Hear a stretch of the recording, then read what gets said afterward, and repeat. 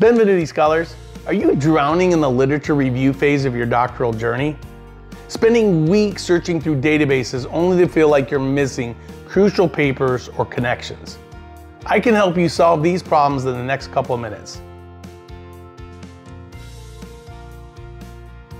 Today, we're exploring how AI can transform your literature review from an overwhelming task into a strategic advantage. AI is revolutionizing finding meaningful research to use in your literature review. Traditional literature reviews can take months of manual searching, reading abstracts, and trying to synthesize findings across hundreds of studies. But AI tools like Elicit, ResearchRabbit, and Semantic Scholar are changing this game completely. These tools can help you identify key papers by analyzing research questions rather than just keywords. They can map citation networks to show you which papers are foundational and which are emerging. Most importantly, they can help you spot patterns and gaps that might take weeks to identify manually. Ready for a step-by-step practical workflow?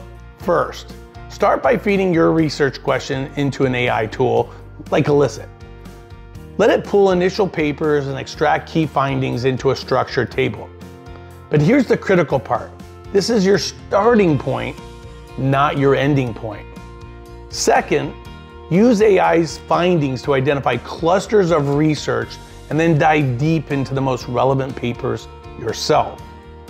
Third, look for what the AI might have missed, like methodological nuances, subtle disagreements between authors, or emerging debates that require human interpretation.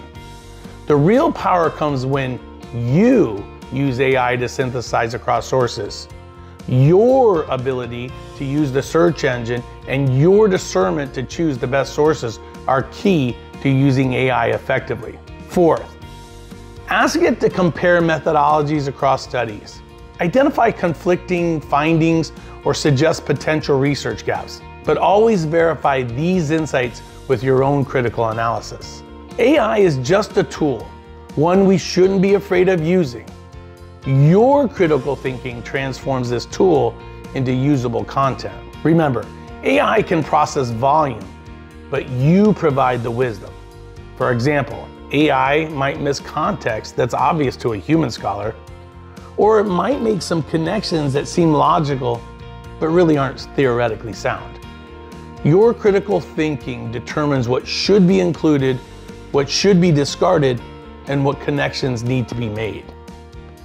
Your literature review should tell a story that only you can tell, one that positions your research within the broader scholarly conversation. AI helps you gather the materials and identify patterns, but you are the architect of the narrative.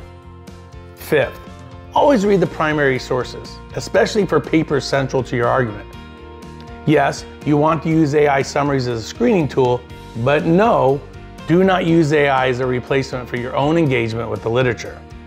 When used strategically, AI can help you conduct more comprehensive literature reviews in less time, which allows you to spend more energy on critical analysis and synthesis. Your goal isn't just to review the literature faster, but to review it more thoroughly and more insightfully. Let's make the comment section come alive below. Say that again, please. Let's make the comment section come alive below. Okay, hold on. Let's make the comment section come alive below. Let's make